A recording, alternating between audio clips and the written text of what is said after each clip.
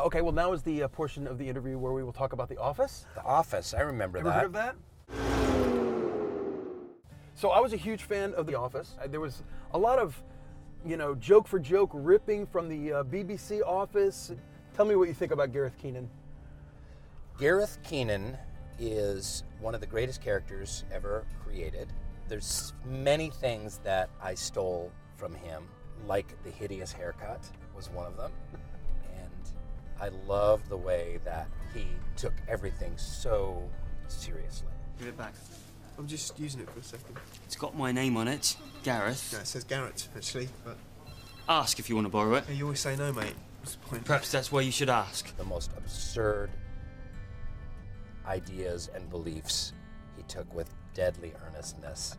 That was a big part of who Dwight Schrute was. Last week I gave a fire safety talk.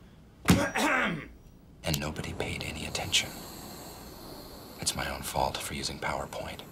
PowerPoint is boring. When did you guys get your sea legs, and was there a scene, a moment, a script, jokes that suddenly said, no, this is ours, that then turned it into the cultural phenomenon that was over here? I would say we really found our voice in the second season. We started kind of having a string of really good, smart episodes. But a really strange thing happened. When our show debuted, it's right when video iPods came out.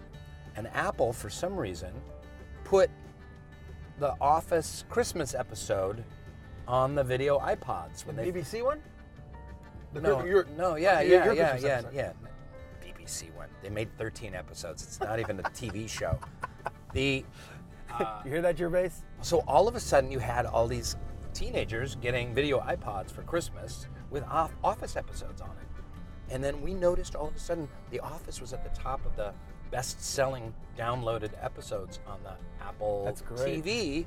And even though our ratings weren't any good, we saw that we were getting all this traction, especially with the young people. We thought we were doing a show for people who had worked in offices or knew about offices and could relate to working in an office. But our biggest audience, and still is, are young people, teenagers, preteens, college students who've never set foot in an office. And that's when we took off in the second season. That's very, very cool.